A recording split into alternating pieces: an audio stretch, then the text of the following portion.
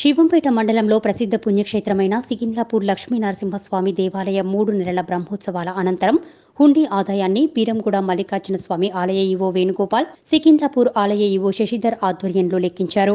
3 నెలల హుండీ ఆదాయం 3,36,447 రూపాయలు వచ్చినట్లు దేవాదాయ శాఖ అధికారులు తెలిపారు. ఈ మేరకు డబ్బులను బ్యాంకులో జమ చేసి ఆలయ అభివృద్ధికి ఖర్చు చేస్తామన్నారు. ఇక హుండీ లెక్కింపు సహకరించిన ప్రతి ఒక్కరికి ప్రత్యేక కృతజ్ఞతలు తెలిపారు. కార్యక్రమంలో ప్రధాన పూజారి ధనుంజయ శర్మ, సర్పంచ్ ఏనుగు సుధాకర్ రెడ్డి, ఎంపీటీసీ నరసింహారెడ్డి, ఉప సర్పంచ్ రామారం నర్సింలు, ఏఎస్ఐ మొయినుద్దీన్, ఆలయ సిబ్బంది నరసింహారెడ్డి, శ్రీనివాస్, రామకృష్ణ, ప్రకాష్ చారి తదితరులు పాల్గొన్నారు. నా పేరు వేణుగోపాలరావు, ఈవోను. ఈ రమరమ్మ మల్లికార్జున స్వామి టెంపుల్ ఈవోగా పనిచేస్తున్నాను. ఇక్కడ ఈ సికింద్రాపూర్ లక్ష్మీనరసింహస్వామి టెంపుల్ హుండీ ఓపెనింగ్ సందర్భంగా నన్ను డిప్యుటేషన్ కౌంటింగ్ కోసం చేశారు. దానికి ఈరోజు ఉదయం 11 గంటలకు హుండీ ఓపెనింగ్ ప్రారంభమైంది. హుండీలు ఇప్పడం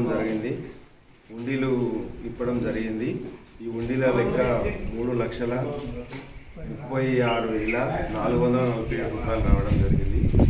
ఈ యొక్క డబ్బులు దేవస్థానానికి అభివృద్ధి గురించి